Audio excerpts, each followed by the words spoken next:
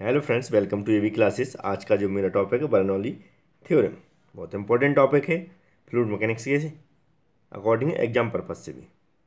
तो आज जो मैं बताने वाला हूँ उसको ध्यान से देखें, है ना। और भी फ्लूइड मैकेनिक्स के थर्मोडायनेमिक्स के मैं बहुत सारी वीडियो डाल चुका हूँ, तो वो आप मेरी प्लेलिस्ट में जाके देख सकते हैं। प्लेलिस्ट में कैसे जाते हैं, हमारे होम पेज पे जाएंगे, उसमें देखना वीडियो होगा प्लेलिस्ट के नाम से एक, है ना। ठीक है, होम वीडियो प्लेलिस्ट होगा, उसमें प्लेलिस्ट पे क्लिक करेंगे तो उसमें सारे टॉपिक मिल जाएंगे। तो स्टार्ट करते हैं आज के टॉपिक, है ना। इन 1738 Daniel Bernoulli gave the theorem for frictionless and non-compressible liquids. The theorem states that in a continuous stream of flowing mass of liquid, the total energy at any section of the flow will remain the same, provided there is no reduction or addition of energy at any point. ठीक है, state दिया था। और भी अलग तरह से बोल सकते हैं अपन इसको, इन अ study continuous flow of a frictionless incompressible fluid, the some of the potential head, the pressure head and the kinetic head in the same at all points, है ना। जैसा मैंने दिखाया है उसको दूसरी तरह के इसकी इक्वेशन के अकॉर्डिंग क्या बोला, total potential head, total pressure head और वेलोसिटी, ये क्या रहते, सेम रहते in the same at all points, है ना। हिंदी में समझते इसको। क्या था, सन 1738 में एक स्विस इंजीनियर थे डेनियल बर्नौली ने द्रव्य की संपूर्ण ऊर्जा से संबंधित एक नियम दिया जो कि बर्नौली प्रमेय कहलाता है। यह प्रमेय ऊर्जा के अविनाशता के सिद्धांत पर आधारित है ना, कंजर्वेशन ऑफ एनर्जी के पर आधारित है। इस प्रमेय के अनुसार एक आदर्श या इनकम्प्रेसिबल लिक्विड बोलते हैं, ठीक है, आदर्श असंपटिबल द्रव्य या इनकम्प्रेसिबल फ्लूइड की कंटिन्यूस स्ट्रीम या सतत धारा में किसी द्रव्य कण की संपूर्ण ऊर्जा, एक पॉइंट पे या किसी कण पर संपूर्ण ऊर्जा होती समान रहती है सभी कणों पर, जबकि द्रव्य कण एक बिंदु से दूसरे बिंदु तक प्रभावित होता है, मतलब एक पॉइंट से दूसरे पॉइंट तक प्रभावित होता है।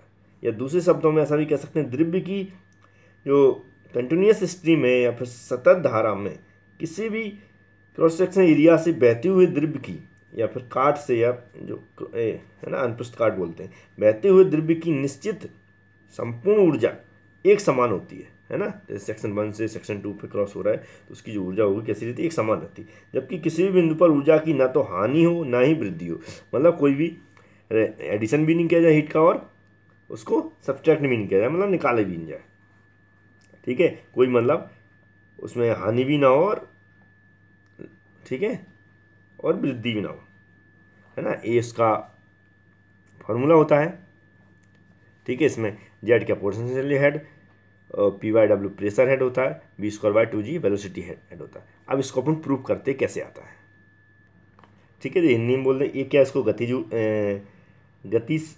ठीक है, गतिज ऊर्जा गति शीर्ष बोलते हैं, या फिर दाव शीर्ष होता है ना, हेड बोल रहा है तो शीर्ष बोलेंगे, जेड ऐसे तो ऊंचाई शीर्ष, ठीक है, ऐसा हिंदी में बोलते हैं इसको, गति शीर्ष, दाव शीर्ष और ऊंचाई शीर्ष, ठीक है।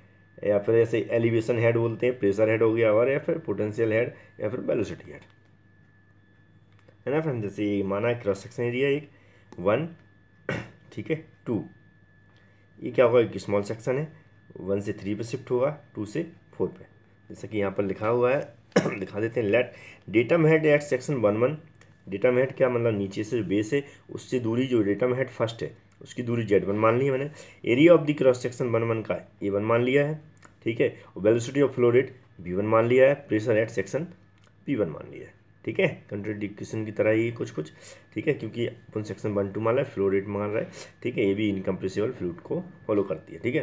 प्रेशर एट सेक्शन P1 मान लिया। इसी तरह करस्पॉन्डिंग 2 पे हो जाएगा, क्या हो जाएगा, P2 हो जाएगा, B2 A2 और Z2, कहाँ से, डेटम से ऊंचाई उसकी, ठीक है। अब इसको आगे समझते हैं, ठीक है, मैंने लिख दिया। अब क्या, let us consider that in a small time, एक टाइम मान ला, एक स्मॉल टाइम dt टाइम में the water at section 1 moves eight section 3 मतलब एक स्मॉल टाइम में, माना एक टाइम है dt, है ना, इतने टाइम में क्या कर रहा है, यहाँ से यहाँ शिफ्ट हो जाता है, क्या, सेक्शन, ठीक है, section 3 covering a distance del L, कितना, इसकी जो कितनी हो गई, डेल एल, ठीक है, क्या, flow of water distance del L. In the same time the water at section 2 will move the section 4। Water इसी टाइम क्या करता है, वाटर, ठीक है, वाटर सेम मूव 4 जो 2 है, इसी सेम टाइम में क्या कर, डी टी टाइम में डेल एल इतना मूव हो रहा है, ये भी इतना ही वाटर फ्लो हो रहा है, इतने ही टाइम में, इतनी ही दूरी, ठीक है, सेम विल मूव सेक्शन 4 वो covering a distance del L two, है ना, L2 हो गया, L1 हो गया, ठीक है, समझ में आया। मतलब क्या कह रहा है, अपन ने माना कि एक डी टी टाइम है, उतने टाइम में वाटर यहाँ से यहाँ तक फ्लो होता है, कितना डिस्टेंस मानी, डेल L1, इस तरह डेल L2, स्मॉल मान के चल रहा है, फिर अपन संपूर्ण का करेंगे, ठीक है। अब इसके अकॉर्डिंग क्या होता है, according continuity of flow equation अपन जानते हैं कि जो सेक्शन 1 पे फ्लो हो रहा है बराबर क्या होता है सेक्शन 2 पे, तो A1 क्या हो गया, एरिया हो गया, डेल L1 क्या हो गया, उसकी डिस्टेंस जितना मूव हो रहा है, इसी तरह सेम 2 पे भी हो रहा है A2 और डेल L2, ठीक है, मतलब यहाँ पर एग्जिस्ट हो रहा है, यहाँ पर एंट्री हो रहा है, इस तरह multiplying by due density of water. अब वाटर की कुछ डेंसिटी होगी तो अपन दोनों तरफ डेंसिटी मल्टीप्लाई कर सकते हैं, है ना, तो मान लिया कि जो रो है डेंसिटी है, दोनों तरफ मल्टीप्लाई कर दिया। अब ए क्या होता, किसके बराबर होता, मास ऑफ फ्लूइड के बराबर होता, किसके बराबर होता, मास ऑफ फ्लूइड के बराबर होता, ठीक है, एम क्या, mass of water flowing per time D T, ठीक है, इतने टाइम में फ्लो हो रहा है, ठीक है फ्रेंड्स। अब ये क्या है, डिवाइडिंग बोथ साइड रो, आप उनको इक्वेशन बनाना है, तो इसलिए क्योंकि दोनों तरफ सेम है, तो अगर रो से डिवाइड कर दिया जाए तो ये दोनों तो कैंसिल हो जाएंगे। अगर मान लो यहाँ पर ऐसा लिखा हुआ है, ये लिखा हुआ है डिवाइडिंग बोथ साइड रो, मतलब इस इक्वेशन में रो को डिवाइड करते हैं, मान लो यहाँ रो डिवाइड करते हैं, कैंसिल हो जाएगा, यहाँ बोथ साइड करना तो इससे ये कैंसिल हो जाएगा, तो यहाँ क्या है बचेगा, तो वही बचा हुआ है, देखो दिख रहा है A1 del L1 equal to A2 del L2 equal to M bye रो। अब क्या, work done by the pressure at section 1 work done by the pressure at section 1 in the forward direction, मतलब है ना, क्या कह रहा है, दाब P1 के द्वारा डेल L1 दूरी चलने में किया गया कार्य, किसमें, फॉरवर्ड डायरेक्शन में।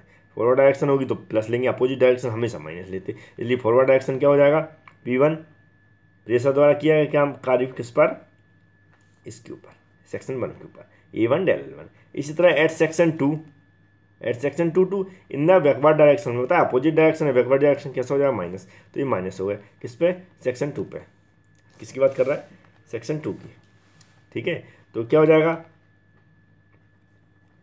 ए किसके द्वारा हो रहा, प्रेशर के द्वारा, P2 A2 डेल L2। अब नेटवर्क डन, ठीक है, नेटवर्क क्या हो जाएगा, ए के और 2 का दोनों का डिफरेंस हो जाएगा, ठीक है, दोनों सॉरी प्लस कर देंगे, लेकिन ये प्लस माइनस माइनस है, टोटल वर्क डन निकाल रहा है, तो लेकिन जे क्या है, प्लस जे माइनस है, तो ये दूसरा वाला क्या हो जाएगा, बीच में माइनस हो जाएगा, क्योंकि इसको रखेंगे और इसको प्लस करेंगे, जैसे इसको प्लस करेंगे तो क्या हो जाएगा, ये माइनस है यहाँ पर रो2 A2 डेल L2, और इसको जब ब्रैकेट खोलेंगे तो माइनस प्लस क्या हो जाएगा, माइनस हो जाएगा, इसलिए यहाँ पर एक क्या लगा हुआ, माइनस लगा हुआ, ठीक है, इस तरह ये लिखा हुआ है फ्रेंड्स, है ना फ्रेंड्स, इतना समझ में आया। अब इसको देखें आगे कैसे लिखा मैंने, अब जो अपन दिख रहा है ये तो P1 हो गया, लेकिन A1 डेल L1 क्या होता है, यहाँ देखो A1 डेल L1 और A2 डेल L2 क्या होता है, M बटे रो, तो अब A1 डेल L1 की जगह M बटे रो लिखा जा सकता है, तो मैंने इसकी जगह M बटे रो पुट कर दिया और P1 जैसे 10 लिख दिया। इसी तरह इधर A2 डेल L2 है, इसकी जगह भी यही सेम पुट कर सकते हैं, तो M बटे रो, ये क्या है, रो, है ना, P2। अब ए दोनों में सेम है तो इसको कॉमन लिया जा सकता है, तो यहाँ पर मैंने कॉमन लिया M बटे रो P1 माइनस P2, M बटे रो P1 माइनस P2, इस तरह एक इक्वेशन बन गई, है ना फ्रेंड्स। अब क्या होती है, अपन जो जितनी सारी टाइप्स की एनर्जी होती हैं वो देख लेते हैं। अब अपन जानते हैं कि देखो पोटेंशियल एनर्जी एट सेक्शन 1 पे, सेक्शन 1 पे भी होगी, कुछ सेक्शन 2 पे भी होगी, तो अब mg क्या होगा, मास, g ग्रेविटी, और Z1 क्या हो गया, इसकी डिस्टेंस डेटम, ये सेम रहेगा, इस तरह इसको क्या कर लिया, Z2 दोनों की हाइट पे, ठीक है, तो इस तरह दोनों की हाइट पे क्या होगा, Z1 Z2। अब क्या हुआ, लॉसेस हो रहा है, लॉसेस क्या करे, दोनों का डिफरेंस होता है ना, दोनों का क्या होता है, difference, losses of potential energy क्या हो जाए, ये सेम, इसलिए इसको कॉमन करके दिखा दिया, और Z1 माइनस Z2, है ना, यहाँ पर अपने ऐसा लिख सकते थे mg, अगर समझ में नहीं आया, माइनस mg Z2। अब ये दोनों सेम है इसलिए यहाँ पर कॉमन ले लिया Z1 माइनस Z2, है ना। ये लॉस ऑफ पोटेंशियल ही है, इस तरह काइनेटिक एनर्जी भी होगी। ठीक, काइनेटिक एनर्जी तो एट सेक्शन 1 अपन जानते हैं काइनेटिक एनर्जी m1/2 mv² होता है, लेकिन सेक्शन 1 और 2 है तो इसलिए V1 मान लिया, इसको V2 मान लिया। ठीक है, तो mv1/2, या फिर इसको कई लोग ऐसे लिखेंगे 1/2 mv1², है ना, कंफ्यूज ना हो, 1/2 mv2²। ठीक है, वही मतलब पहले हमने इस तरह लिख दिया 2v1 की इसके बटे लगा दिया, है ना। और यहाँ पर आप देख लें a1 a2 से बड़ा है, इस तरह v2 v1 से बड़ा है। ठीक है, यहाँ पर नोट कर दिया मैंने, क्या a1 a2 से बड़ा है, v2 v1 से बड़ा है। ठीक है, अब दोनों में m है तो m कॉमन ले लिया, v2 है ना, क्योंकि ये बड़ा हुआ है v2 इसलिए v को पहले लिखा, क्या लिखा मैंने, m v2²/2 minus m v1²/2। अब देखिए ये जो m है दोनों में कॉमन है तो m यहाँ कॉमन ले लिया तो क्या बचा v2²/2 माइनस v1²/2। ठीक है, ये गेन एनर्जी। ठीक है, पोटेंशियल एनर्जी लॉस हुई, ये गेन हुई, है ना, जो ऊर्जा में वृद्धि हुई है, गतिज ऊर्जा में वृद्धि। ठीक है, इसको क्या बोलते हैं, गतिज ऊर्जा में वृद्धि और पोटेंशियल ऊर्जा में कमी। ठीक है, अब देखते हैं अपन आगे, ये क्या लिखा है, gain in kinetic energy due to the work done by the pressure and the loss of potential energy from section 1 से 2। मतलब जो गेन, मतलब जो काइनेटिक एनर्जी में वृद्धि हो रही है, पोटेंशियल एनर्जी में जो लॉसेस हो रहे हैं, ठीक है, तो वो किसके बराबर होता है ना। क्या कह रहा है, गेन जो इतनी जो गेन इन काइनेटिक एनर्जी है ये किसके बराबर है, work done by the pressure and losses of the potential energy from section 1 से 2।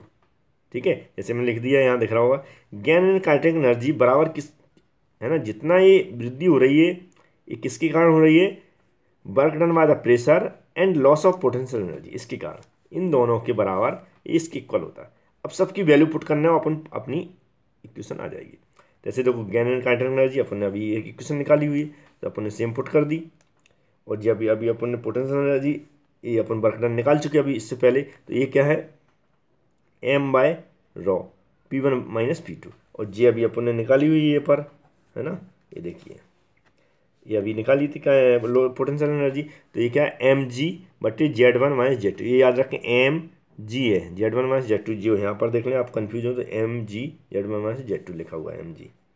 ठीक है, अब क्या हो, m इसमें भी कॉमन, इसमें भी कॉमन, इसमें भी कॉमन है, सभी में m कॉमन है। ठीक है, तो अपन ने इसको सेपरेट कर दिया, Z1 एक साइड ले गए, मतलब 1 वाले एक साइड ले गए, 2 वाले एक साइड ले गए, सेक्शन 1 वाले दो सेक्शन Z1 लिख दिया मैंने, यहाँ से उठाया, और P1/ρg इसका इसमें इंटू होगा तो P1/, ठीक है, ρg कैसे आया, जी यहाँ से सब में डिवाइड कर दिया ना।